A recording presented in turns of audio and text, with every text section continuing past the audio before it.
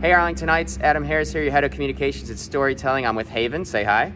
Hi. I'm with Ryan, say hi. Hi. We're at Thomas Middle School. They just got done reading this book called Ground Zero, and they're obsessed with it. It's a story about present day and the effects of 9/11 in Afghanistan, and then also it switches back and forth with what it was like in the moment in the buildings, told through the story of an American child. So Ryan, and I'm gonna ask Haven this as well, what did you learn from it, reading about 9/11 and the experience in Afghanistan present day and then back then? What did you learn about it? I learned that you really you could stand up for yourself, and if you're really if you don't do something at the moment, then you might not be able to do it ever again. What did you learn? I learned that it's okay to take the impact of something really big happening. You don't have to, kind of block it out. It's okay to feel feelings, and it's okay to ask for help. I love that.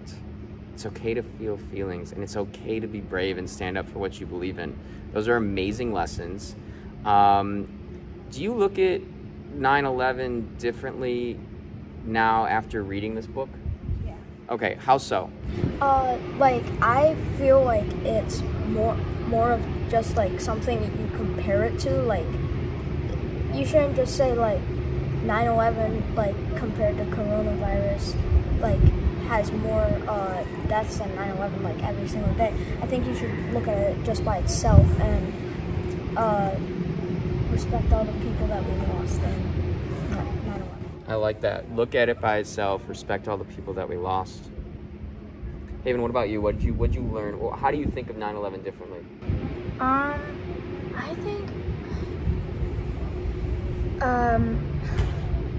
think it's just a lot more memorable now.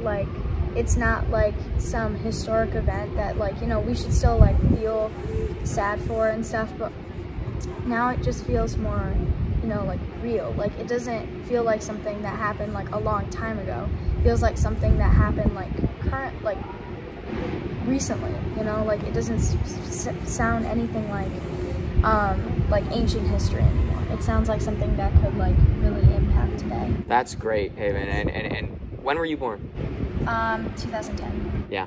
Okay. So and when were you born? 2010. Right. So 9/11 happened 9 years before you were born.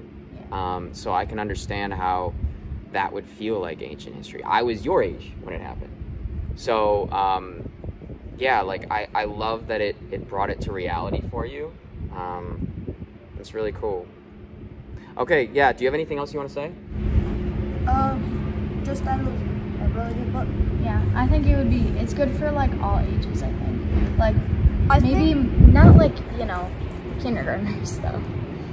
More so third and yeah, fourth graders, fifth graders, and then all throughout middle school, maybe ninth grade too, I guess. It's such an amazing story.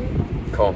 I think that it's kind of like a movie, pretty much. Yeah, it feels like it would be a great production, sort of.